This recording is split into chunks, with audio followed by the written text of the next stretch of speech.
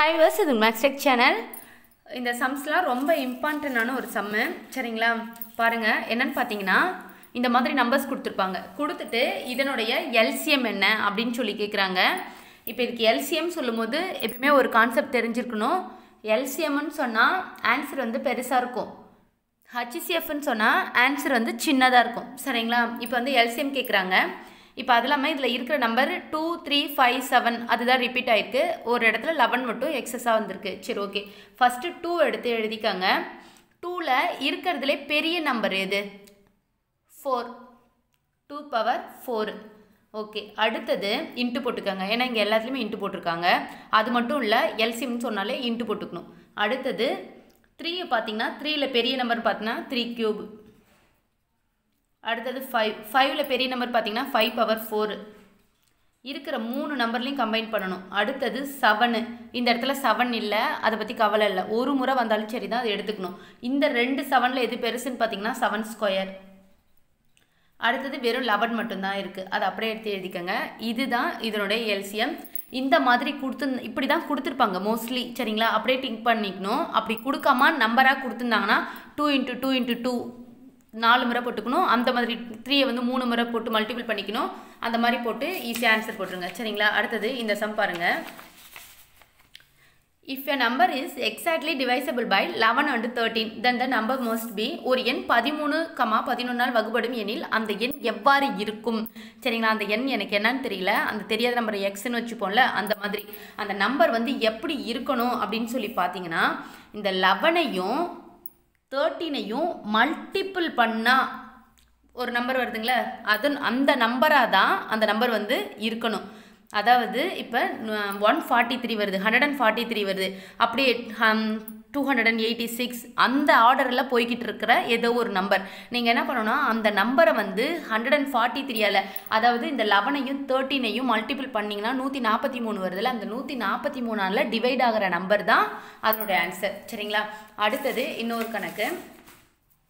If the ratio of two numbers is 5:6 and their LCM is 480, then their HCF is. ஒரு எண் 5:6 என்ற விகிதத்தில் உள்ளது, அவற்றின் LCM 480 எனில் அவற்றின் HCF என்ன? ஒன்றும் இல்லை, இப்போ இதில் ஒரு கான்செப்ட் தான், ஏதோ ரேஷியோவில் கொடுத்துருக்காங்க, ஆனால் இது வேற நம்பர், சரிங்களா?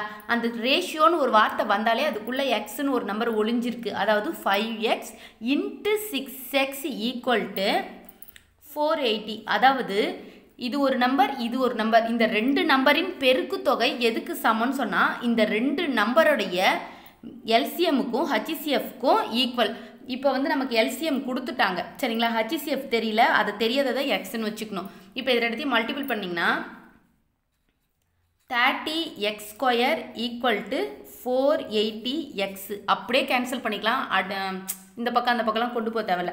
இந்த எக்ஸுக்கு இங்கே இருக்கிற ஸ்கொயர் மட்டும் கேன்சல் ஆகிடும். ஏன்னா இந்த இடத்துல 2x² இருக்குல்ல, x × xன்னு இருக்குல்ல, அதனால் ஒரு எக்ஸை கேன்சல் பண்ணுறதுக்காக அந்த ஸ்கொயரை அடிச்சுக்கிறேன். இந்த 0க்கு இந்த 0வை அடிச்சுட்டேன், சரிங்களா? இப்போ இங்கே என்ன இருக்குது? 3x இருக்குது, இந்த இடத்துல 48 இருக்குது. அப்போ x = 48 / 3ன்னு போட்டிங்கன்னா அப்படியே x = ஆன்சர் வந்து 16 வந்துடும். இதுதான் இதனுடைய ஆன்சர். ஓகே, இதெல்லாம் வந்து நான் கொஸ்டினாக எழுதி டக்குன்னு ஆன்சர் போடுறதுனால உங்களுக்கு ரொம்ப ஈஸியாக இருக்கும்.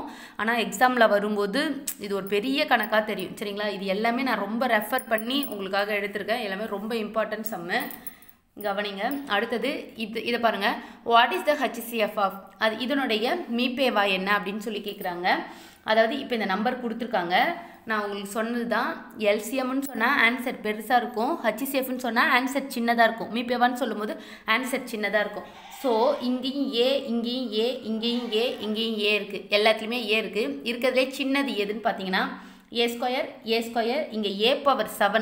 இதை நம்ம பிரித்து எழுதிக்கலாம். எப்படின்னா a⁻7 b⁻7ன்னு போட்டுக்கலாம், சரியா? இப்போ இந்த இடத்துல ஒரு a² இருக்குது, இந்த இடத்துலையும் ஒரு a² இருக்குது. ஸோ ஆன்சரில் a² வரும்போது கண்டிப்பாக, ஸோ இங்கெல்லாம் ஏ தான் இருக்குது, இங்கே a³ இருக்குது, இது ரெண்டுமே கிடையாது. இது ரெண்டுத்தில் ஏதோ ஒன்று ஆன்சர். அடுத்தது a² போட்டுக்கோங்க. அடுத்தது b-யை பார்த்தீங்கன்னா இருக்கிறதுல எது சின்னதுன்னு பார்த்தீங்கன்னா b² தான். b², இதுக்குள்ளே ஒரு b² இருக்குது, இங்கே b⁻7 இருக்குது, அதுலேருந்து ஒரு b² எடுத்துக்கலாம். இங்கே b⁻9 இருக்குது, அதுலேயும் b² தான் எடுக்க போகிறோம். ஸோ ஆன்சர் இது தான், சரிங்களா? தேங்க்யூ. அடுத்தது வந்து உங்கள் எல்லாத்துக்குமே எப்பயுமே இந்த ஃபிசிக்ஸ் படிக்கும் போது ஒரு விஷயத்தை நல்லா போட்டு குழப்பிப்பீங்க. அது என்னென்னா டிஸ்பிளேஸ்மெண்ட்டு, ஆக்சிலரேஷன், அதாவது இடப்பெயர்ச்சி, முடுக்கம், திசைவேகம், வேகம், இதெல்லாம் ஒரு சிம்பிளாக உங்களுக்கு ஈஸியாக சொல்லித்தரேன். நெக்ஸ்ட் வீடியோ கண்டிப்பாக பாருங்கள். Thank you viewers.